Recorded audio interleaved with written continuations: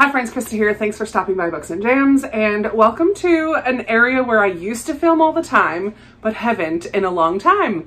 Today we are back for another unhaul, clean out of my shelves.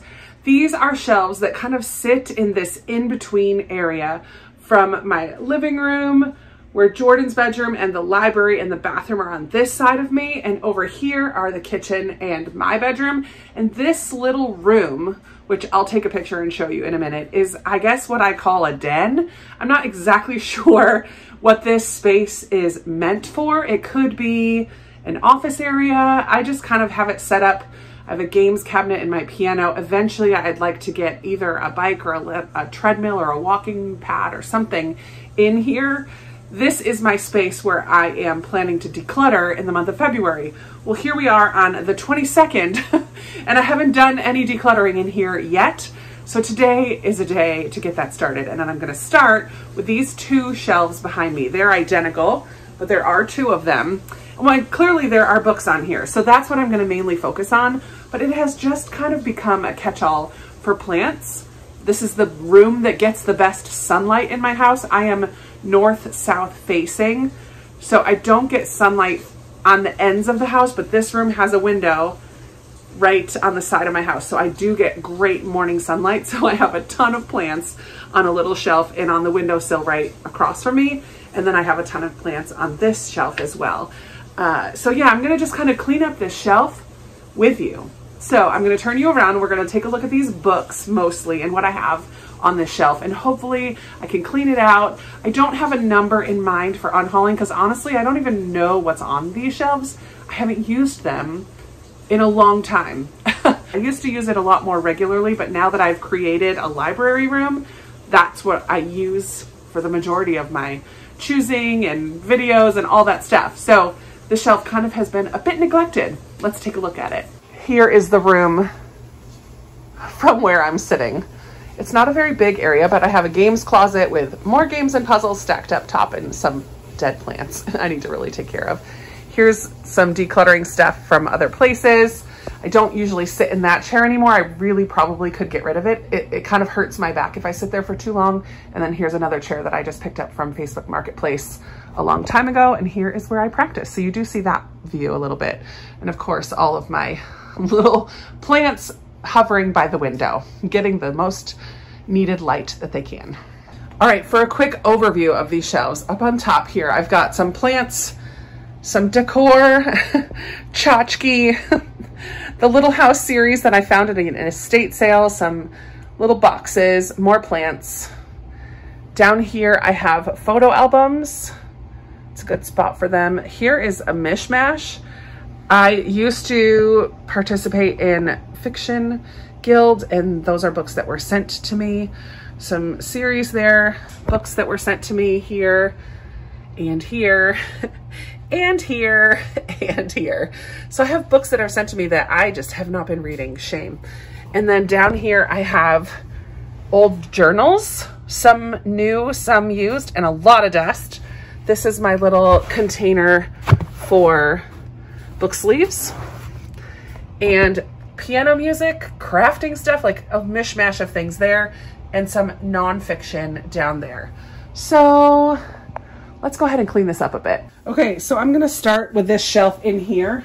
This book, Eye of the World, I think I'm going to unhaul. I, at one point, thought I might try this series, but it's 17 books long, and look at them. I just don't think that it will happen anytime soon. I can always get my hands on it again if I want to. So that's gonna be my first unhaul. This should go in with my Mildred D. Taylor books in the other room. It's part of the same series as Roll of Thunder, Hear My Cry. I believe this is the first one. This stack here are for giveaways slash books I already own, but I find them for super cheap, and I have a stack of them in the other room. So we've got The Tale of Despero, Matilda, Fish in a Tree. I don't know where this one came from. Jill Shelvis. I'm gonna put this in my Pango pile because I don't know about this one.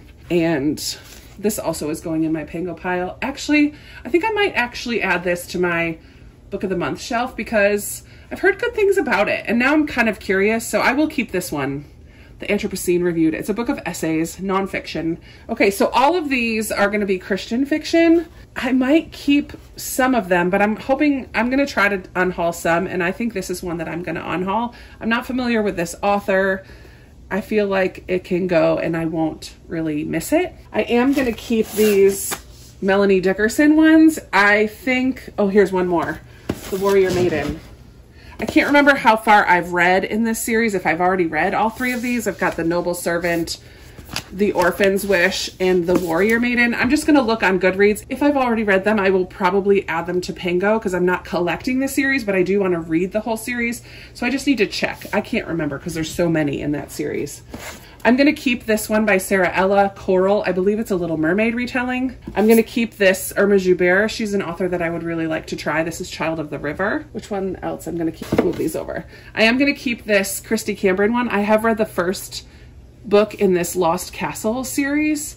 I think it's called The Lost Castle, and this is Castle on the Rise. I don't remember if it's the second book or the third. Definitely keeping that. And then of the rest of these, oh, I love Sarah E. Ladd, so I'll keep A Stranger at Ellsworth. That's an author that I've read before and really liked, so I'll keep her. I don't know anything about the rest of these, so you guys will have to let me know. I might hold these separate. For those of you who read Christian fiction and you know my taste, let me know if I'll like these. A Daring Venture by Elizabeth Camden. We have Colleen Coble's Freedom Light. We've got The Heart's Appeal by Jennifer Delamere, London Beginnings Book 2. So this is a sequel. I'm going to go ahead and put this on my Pango pile because I have not read the first one. All Things Bright and Strange. This cover is very appealing to me, by James Markert. I'm curious about this one, so I'm going to hold on to it. What Blooms from Dust is another cover that I just really love, by James Markert. That's the same author. Let me know if you guys have read this author because he's got great covers. I don't know. Murder at the Flamingo, I think I will keep, although I'm not sure if it's the beginning of the Van Buren and DeLuca mysteries or if it's down further in the series. I'm going to put this in my look into it pile with the Melanie Dickerson books. And then I have Shelley Shepherd Gray too, An Uncommon Protector and the Loyal Heart. These are from the Lone Star Hero series. Let me know if those are any good. I'll put them in the hold on to it pile. Because these are so low to the ground and there's not as many, I think it's just going to be easier if I sit facing the camera. I am sorry though if you can hear my laundry. I just realized I probably should have waited until that was done and until I put makeup on. I didn't do any of those things yet today. Whoops. So here we have 2 VHS tapes. I have no idea what these even are. Oh man. I know somewhere I have a tape of my dad's funeral from 1997. And I don't know if these are that. I don't know where, there's gotta be somewhere I can take them and like check them. I don't know. All right, these are things that were sent to me. I have this Creation magazines. My friend in Pennsylvania passed these along to me. I don't think that I will honestly ever read them. So I'm gonna put those, I'm gonna pass those along. I have The Confederate's Physician by Alison Blastow. I just don't honestly think that I'm ever gonna get to this one. I feel bad. This is the part that's really gonna like make me feel bad because so many of these authors kindly reached out to me and sent me their books and I just haven't read them and I feel really bad about that, but I'm gonna pass this one along. And then my mom gave me these ones. This is an author who's local to her, The Painting on the Pond and A Walk in His Moccasins, both by Sharon Lewis Coho. I am gonna pass these along as well. Then we have Leo, Inventor Extraordinaire by Luke Cunningham. I'm gonna put this on my middle grade shelf. I think it sounds fun. I like sci-fi. I like middle grade sci-fi. I like the shape of this. And the first line of the back says, a school for incredibly gifted orphans. Okay, number 1, orphans is in there. Number 2, it said at a school. And I just feel like that's a Krista read if I ever heard of it. So I'm gonna keep that one. And then we have The Accidental Suffragist by Galia Gishon. This is an advanced reader copy. It came out quite a while ago, years now. Not gonna read that one. And the same with this one, Gausia Nealon's The Last Sketch, Poland in 1944, World War II story. I am gonna keep this one because I think it's hilarious. It's called The Mutant Mushroom Takeover. This is by Summer Rachel Short. It just looks so fun. a little mystery, middle grade. I'm gonna hold on to this one. What is this envelope? The Murder Chronicles. Oh, I think this is a murder mystery. I should do this on a vlog sometime. There are clues, and then there's the solution here. This is fun. I'm gonna hold on to this and maybe do it in a vlog at some point. Down here on the bottom of this corner are nonfiction books that I've read and loved. So we have My Utmost for His Highest. I really just enjoy this devotional book. It's a day-by-day devotional, so I'm gonna keep this one.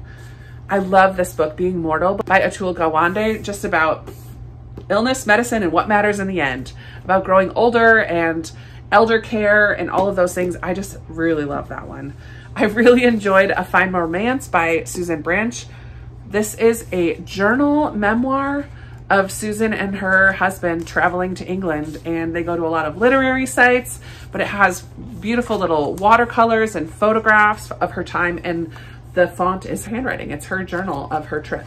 It's a lovely little book, and she has a couple others. I would love to read more travel memoirs from her. That's so good. A Christian nonfiction that I've loved is A Celebration of Discipline by Richard Foster. We did this as a group read on my channel a couple years ago.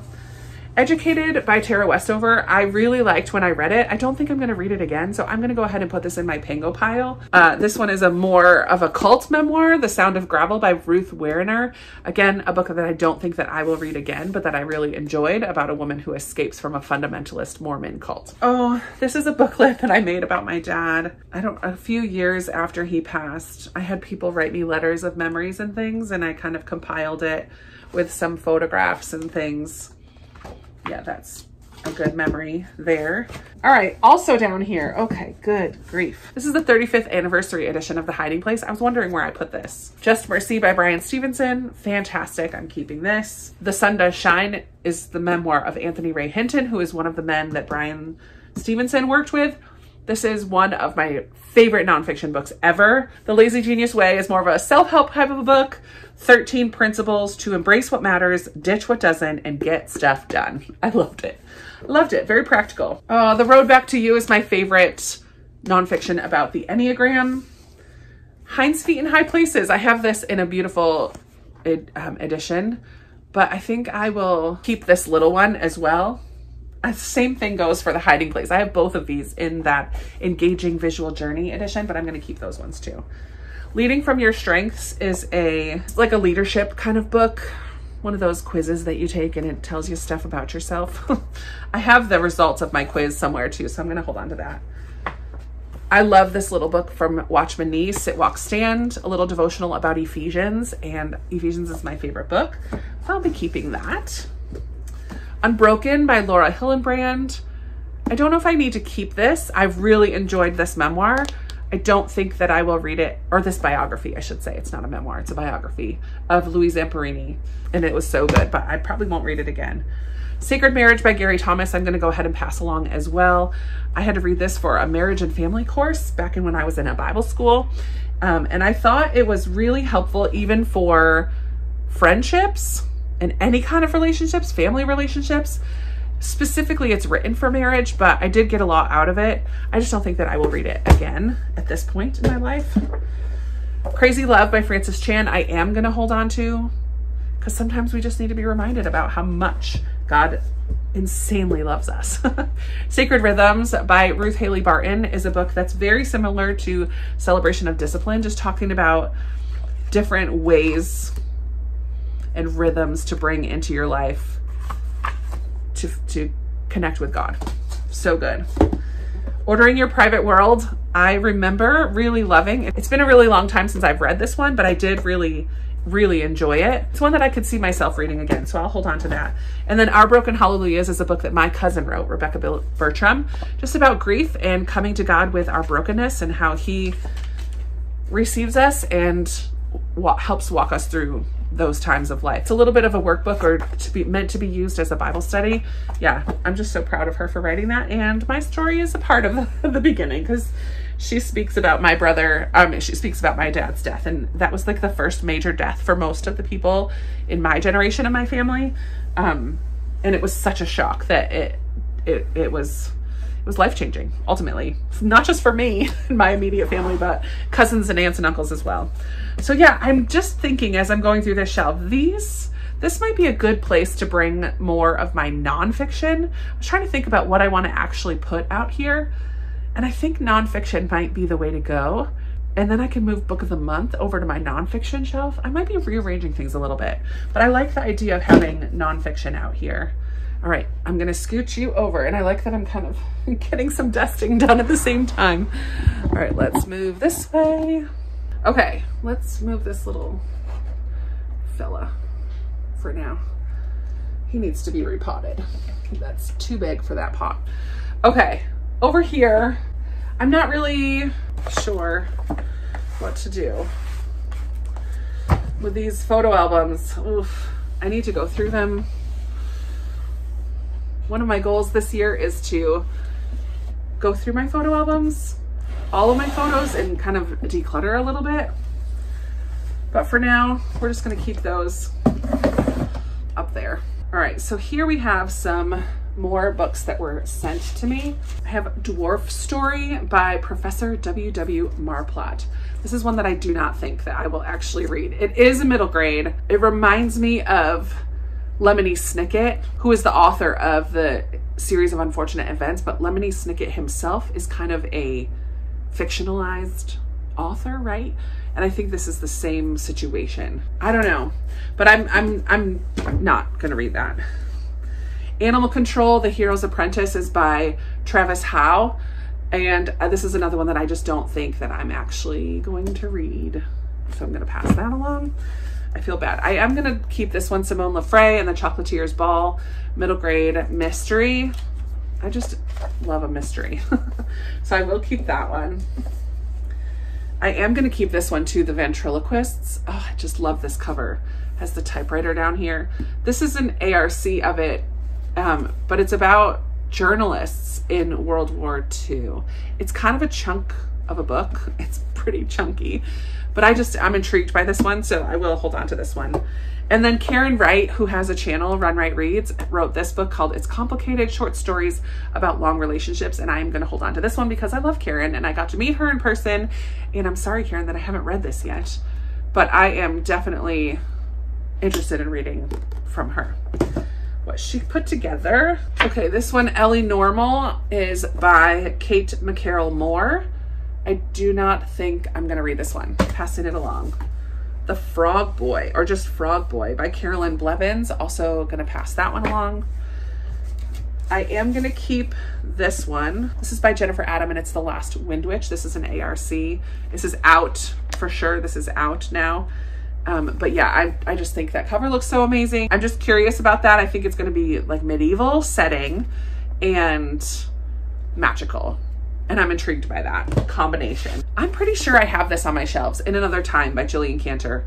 I think this is a extra copy. So I'm gonna check into that. This is really beautiful. This is a book journal from Barnes & Noble. I'm pretty sure it was sent to me. It's actually just a blank lined journal, but I am gonna put this up on Pango because I have plenty of blank lined journals and I don't need another one. But it's kind of nice that it says book journal, but you could do with it what you want. It's just blank on the inside. And then The Daughter's Tale by Armando Lucas Correa. I have other books by him on my shelves. I don't think this is a duplicate, but I will be keeping this one. What's back here? I don't know what these little short stories are from. I'm not gonna read these. The Nightingale and Holiday. I don't know where these came from. I'm just gonna pass those along. Let's see. Oh, I've got a little bag here with lips on it that has letters. This is for my board up here, my letter board that says Books and Jams, so many books, so little time. And these are the extra letters for that. So I should probably take them all apart from here, put them all in here. That would be handy. It would take up less space. Junk. I have just a canvas bag. One More Chapter. I will use that sometime in my Pango pile. When people purchase more than a handful of books, I like to give a little extra goodies. What is this one? A travel reader thing that holds your book open. Another thing that I can include with Pango Pile stuff. What else is in here? Oh, this little game, Iota. This is going in my games closet. I feel like this came probably in an Owl Crate Junior box at one point, Iota. The great big game in a teeny weeny bin. That's going in my games closet. Want to see all my book sleeves? This one is special to me because I sent Lindsay this material. One of my siblings had a miscarriage, and when she was pregnant, I was going to make a quilt, and she liked the yellow and gray. So I had a bunch of different yellow and gray materials. So I sent all of the fabric to Lindsay to turn into book sleeves, and then I got a book sleeve made out of that fabric. So that's kind of special to me. I have this springy yellow one, more of a fall plaid here. These are mostly, I think almost all from Lindsay's little library, her shop on Etsy. This buffalo plaid one, I think she sent me this one with a Christmas book exchange one year. This is from our road trip virtual reading retreat last summer. She created these that people could purchase. So cute. This is just a bookshelf. Most of these are large. These ones are all large size. These ones are a little bit smaller, so they're better for those trade paperbacks. This one I don't think is from Lindsay. It might be. Marauder's Map. This is a Harry Potter one. And then this last one is just feathers. I need to get some more specifically winter. I need to get more. Like, I need more of these, but I would like to have one or two that are specifically winter prints. But I'm just going to wipe this out, and these are going to live right in here. It's a perfect little spot for them. Okay, and last but not least, this section is just empty. This one's an empty journal. This one I'm gonna get rid of, Kidman Nation. I got this from a conference that I went to, so it just has notes and things from the conference. So I'm gonna look through that and see if there's anything that I need to keep, and then I'll pass that along. I have an old Bible that I used to use. This is New American Standard. I have not a problem. It's a good thing, right? I collect Bibles in different editions. And so at one point I wanted a New American Standard. So I have that Bible. Let's see.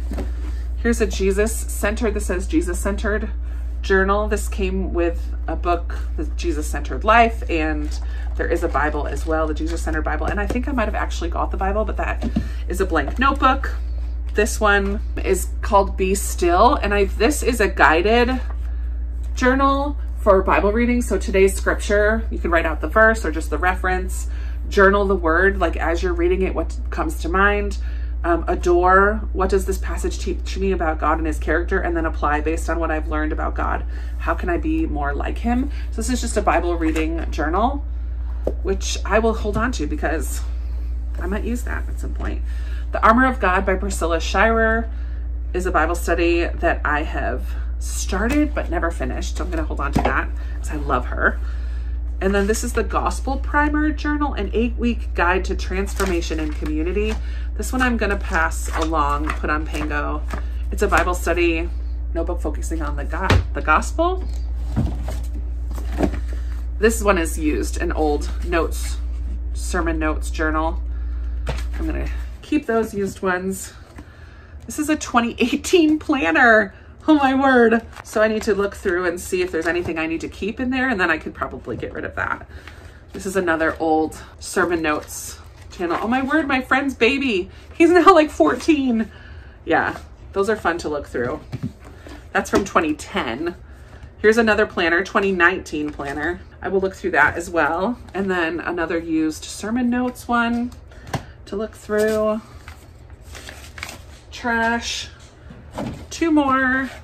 This one is blank, I believe. I'll put that with my blank notebooks. This is just a random. I should use this up. It's like notes about things, and I've already ripped out a ton of pages. I just need to either throw it away or use it. The only section I haven't done yet is this one here. It's mostly piano music. I'm gonna move these two. These two are crafty things. So that's music. That's all piano stuff. I'm gonna keep this sticker book and this hand lettering practice book with my crafty things that go somewhere else in my house. This is all piano music. I'm going to see if I can maybe put it here so it lays flat but this stuff is gonna stay because my keyboard is right here. It just makes sense. And then I think I'm gonna put nonfiction out here, and I'm gonna clean this off and organize it a little bit better so it's not quite so crazy. So I'll bring you back in a little bit when I get all of those things done. I've got my work cut out for me. I'm gonna try to do it in 20 minutes. I'm gonna set a timer and see how much I can get done in 20 minutes. So here we go. I'm gonna start clearing it off first, and then we'll bring books out here. Fun, fun.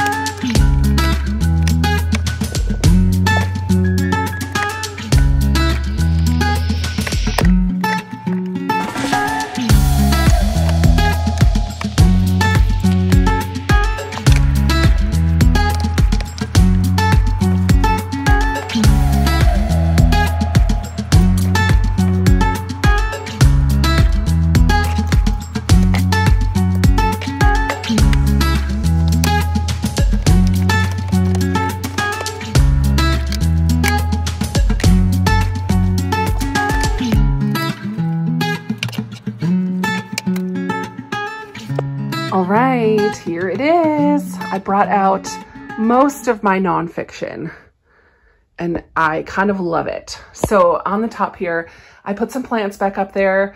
I put all my C.S. Lewis books right there, except Chronicles of Narnia, but actually I might move those in here as well. Some more plants, my little sign, so many books, so little time. And then I have nonfiction, not my Christian nonfiction for the most part. These are other nonfiction. I kind of love how the plants hang down onto it a little bit. I think that's really pretty. We have more in there, some of my tchotchke stuff. I moved my piano music to there.